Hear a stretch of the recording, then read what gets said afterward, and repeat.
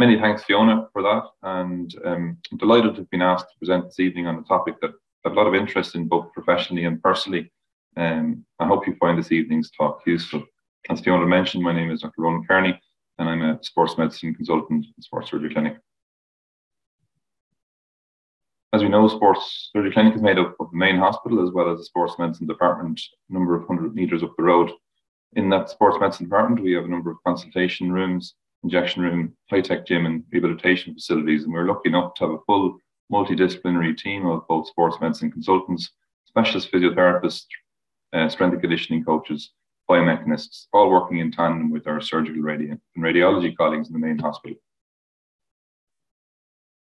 Outside of the Sports Surgery Clinic, I'm lucky enough to work in a number of sports.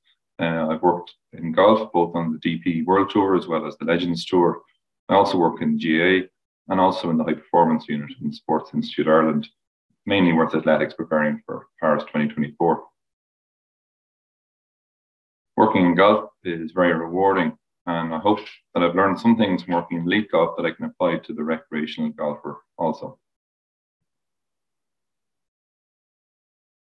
So today we'll speak on a number of different golf-related injuries. I think it's first important to understand some of the basic biomechanics in the golf swing that relate to injury, as oftentimes injuries are a result of biomechanics. Lower back pain is the most common golfing injury in both recreational and professional golfers, followed by shoulder and elbow. So firstly, the golf swing is biomechanically fascinating in many ways. It's so impressive to see a top golfer show the control, coordination, power and precision to hit the ball. It's made up of a number of stretch shortening cycles of muscle contractions. These are an important chain of events, with each cog in the wheel providing an important role, trying to ensure that the little white ball goes to the intended target. It's important to note that any weak link in the chain can have knock-on effects, which can lead to either injury or eventually poor performance. At each stage in the golf swing, there is different groups of muscles working in different ways. Not to get too bogged down by the different muscle groups here, but if one or some of these groups are not working as normal for whatever reason, there can be knock-on effects that can lead to problems. Just to give a background of three of the kind of more common mechanics in the golf swing that you might hear about: X factor, crunch factor, and reverse C. And we'll speak to these a little bit later in the lower back pain section. But X factor really is a separation between the upper trunk and the pelvis at the backswing and during the downswing, seen in the figure A here. The crunch factor is a combination of lateral trunk flexion as well as axial angular velocity at impact and early follow through, seen in the middle picture here. And reverse C is a follow through trunk hyperextension. We'll come back to that a little later. So lower back pain in golf. As we mentioned, it's very common. Almost a third of amateurs and almost over half of professional golfers will suffer with lower back pain at some stage.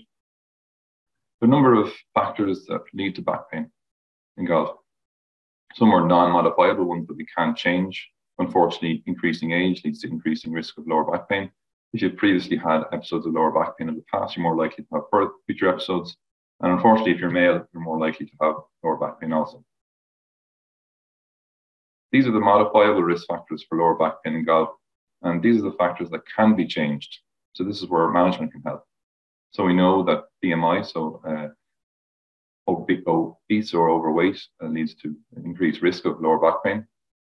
Core strength, flexibility, and coordination can also lead to lower back pain in golf. And we'll come to this a little bit later as well. Swing biomechanics play a role. And interestingly enough, a study has shown that carrying a bag actually can increase your risk of lower back pain. So back to the swing again. The swing is a repetitive motion with large angular velocities and loading force that are placed on the spine. We know that distance off the tee is associated with lower scores, and in the professional game is associated with higher earnings. So something that many golfers are really trying to push for.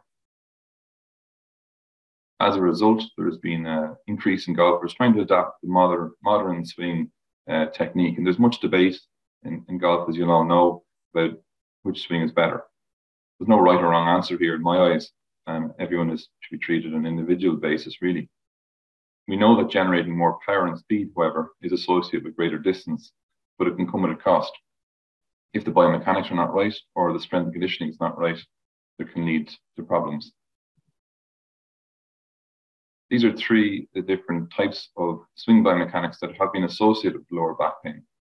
So an early extension where the hips come forward into the hand space during the swing, as seen in the left box on the top. Reverse C, which is at the end of follow through, we get an increased lumbar extension. And then a reverse spine angle where at the end of the backswing, we again see an overextension of the lumbar spine on the left-hand side, overextension on the right-hand side, suggested correct spine angle. Again, this has been suggested in the literature. With regards to swing biomechanics, a large review of mechanics and lower back pain suggested that there are a number of factors of the swing that can lead to those that can increase the risk of lower back pain.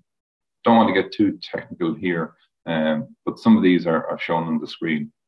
The important part here is that such mechanics are important to be identified in those struggling with back pain, and working closely with either your golf professional or your golf coach to address these issues in your swing is an important factor in managing lower back pain in golf.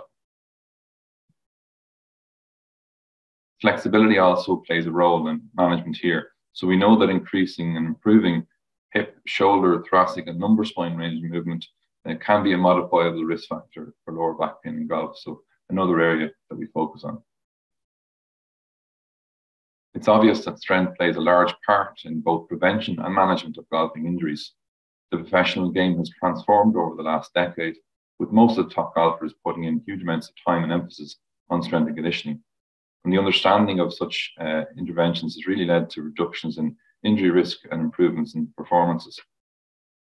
I think this principle can also be applied to the recreational golfer.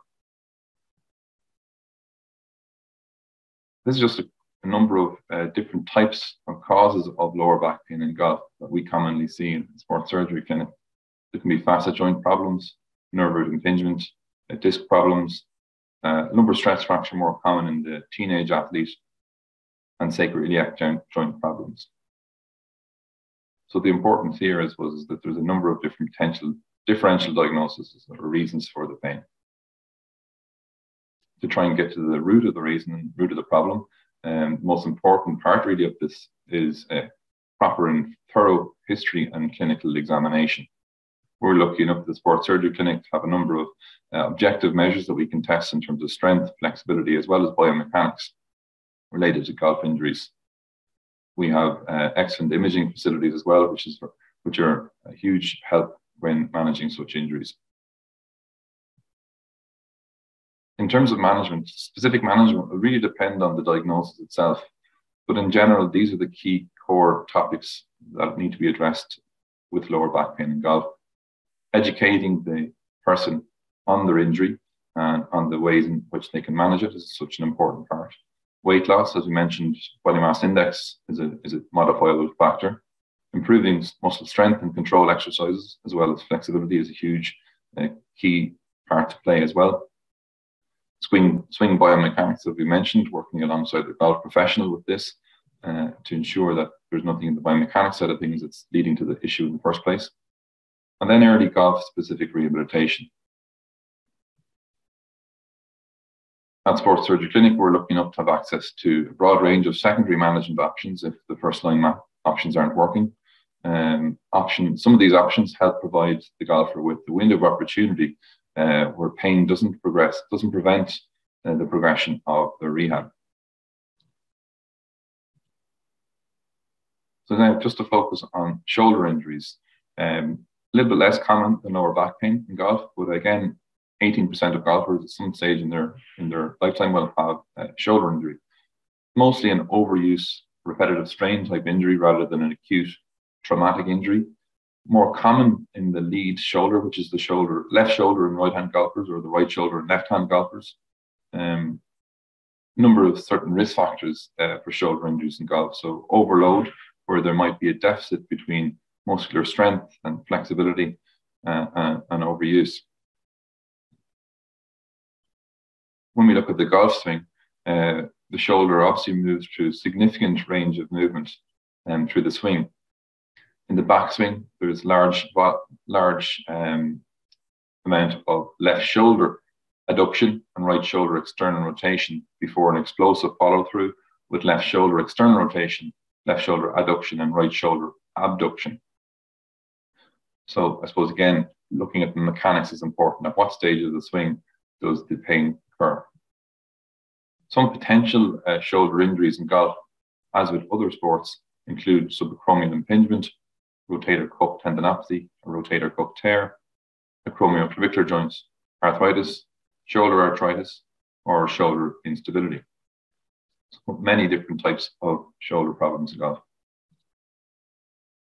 Some symptoms to look for. So, as we mentioned, where in the swing is your pain? Is an important question to ask yourself. The painful arc, an idea of at what degree of movement of your shoulder joint brings on the pain, gives us a good idea of where the source of the pain might be coming from. If you've had any weakness in overhead activities, if you're struggling to lie on that side at night, or the movement of the shoulder joint just isn't right, or if you have some pain or pins and needles down your arm, and if your shoulder feels not fully stable or it feels like it's subluxing. These are important symptoms that give us a good clue in terms of what's the cause of the pain or the symptoms. Again, looking at some investigations for shoulder injuries in golf, as I mentioned before, a really clear and thorough history and clinical examination can really give us a very good idea of where the issue lies. Strength assessment and flexibility assessment, as well as biomechanics, are important facets, especially in the golfer, to address potential areas for improvement. Again, imaging plays an important role in many situations where access to MRI is often used. And there are other injection options and other diagnostic options that we do have available to ourselves in the sports surgery clinic. Management of shoulder injuries in sport, again, brings us back to the main key facets. As I said before, management will really depend on the type of injury that you do have, but we really try to address these key facets firstly. So educating on the injury itself, the importance of self-management, some strength-based individualized rehabilitation. Movement mechanics, as we've already mentioned, in the shoulder is important, as well as specific golf rehabilitation. Medications can sometimes be helpful for symptoms as well, but we don't over-rely on these. We do have at our disposal a number of other ultrasound-guided injection therapies for shoulder injuries, including platelet-rich plasma, corticosteroid, potential nerve blocks, or hydrodilation. So what's platelet-rich plasma? What's PRP? Many of you might be wondering. It's a form of regenerative medicine that harnesses the body's ability to increase growth and healing factors to improve injury recovery. And how it works is that a blood sample is taken during it, as you would have during a blood test. It's inserted into a centrifuge, spun down, and then the PRP portion of the platelet-rich plasma portion, which contains the concentrated healing cells and factors, is injected accurately under ultrasound guidance to the target tissue. PRP is shown to have less of a side effect profile to the traditional corticosteroid injections in many cases. And in many cases, it's shown to outperform corticosteroid in the long term for many of the musculoskeletal type conditions. And we use it quite a lot at the sports surgery clinic. Now on to elbow pain in golfers. So like shoulder, elbow pain in golfers is mainly an overuse injury rather than acute injury. Happens in females more than in males. Most of the time, it's actually lateral sided pain. So pain at the outside of the elbow, typically termed tennis elbow generically. So many ways, golfer's elbow should nearly be called, or tennis elbow should nearly be called golfer's elbow, and golfer's elbow should be called tennis elbow, given the numbers. A number of risk factors for elbow pain in golfers, again, overloading the area. If your grip is too tight or if your grip is slippy, this can have an effect on how tight you grip the club and can have an effect on the tension and forces through the elbow. If you're hitting the ground before the ball or hitting some fat shots, unfortunately that can lead to overuse elbow injuries and impact through the elbow. And some swing changes that happen over too short a period of time can also lead to overuse injuries in elbow. It's important to consider the neck when golfers have elbow pain, as this is often a source of referred pain. On the mechanics side of things in elbow pain in golfers, we talk a little bit about the wrist flexor burst, which is really that wrist hinge at impact. Those with an increased risk hinge put more forces through the lateral elbow in the lead elbow, or the lateral side of the elbow in the lead elbow, and then the medial side forces in the trail elbow are increased with this increased wrist hinge. So important if bringing this into your golf swing to do so over a slow period of time, or if you're having elbow pain, just asking your golf professional to have a look at your wrist hinge and to see is there an issue there. Some of the different causes of elbow pain in golfers. So we'll speak more on epicondylopathy, which is your epicondylitis. Tendon tear can also lead to elbow pain in golfers. Tendinopathy, nerve entrapment in the elbow, elbow joint arthritis, and as I mentioned, some referred pain in the neck. So there's a number of different types of causes of elbow pain in golfers, not just tennis elbow or golfer's elbow. As I mentioned, these are the two commoner causes of elbow pain in golfers. So on the inside of your elbow, typically called golfer's elbow, or on the outside of your elbow, called tennis elbow. Some symptoms to look for: pain and wrist movements, burning forearm pain, pins and needles in the forearm. Some weakness in wrist movements can be a red flag. Stiffness in elbow movements as well is an important symptom. And next day after activity elbow pain is another one to look for that might be suspicious for your epicondylopathy or your tendinopathies. Like shoulder and lower back, investigations start with a thorough history and clinical physical examination. We have assessment, flexibility, and we have strength, flexibility, and biomechanical assessment options open to us as well as further imaging if required. After we've got to the root of the diagnosis of your elbow pain, we progress on to management. And again, this focuses on key main topics as we spoke already. So education, a strength-based rehabilitation program, biomechanics, and golf-specific rehabilitation. Hope Neil doesn't mind me sharing a picture of him here. And this is Neil showing our viewers some different exercises in elbow pain rehab. There is some evidence to suggest support braces can be helpful for tennis elbow, and increasing grip size potentially is a facet of improving elbow pain as well. But again, something to consider on an individual basis. Second line options, where first line options are not working, include medication options, as well as ultrasound guided injections. So again, platelet-rich plasma can play a role in elbow pain in golfers. Corticosteroid at times can be helpful.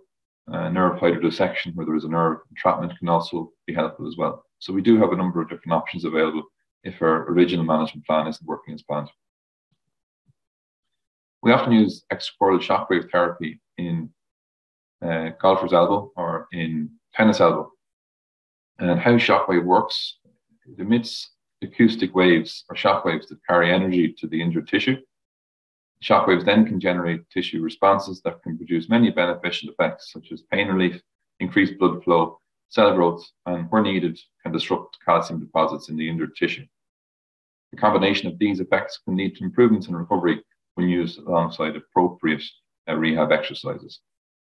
So it can be an additional management option for you with elbow pain.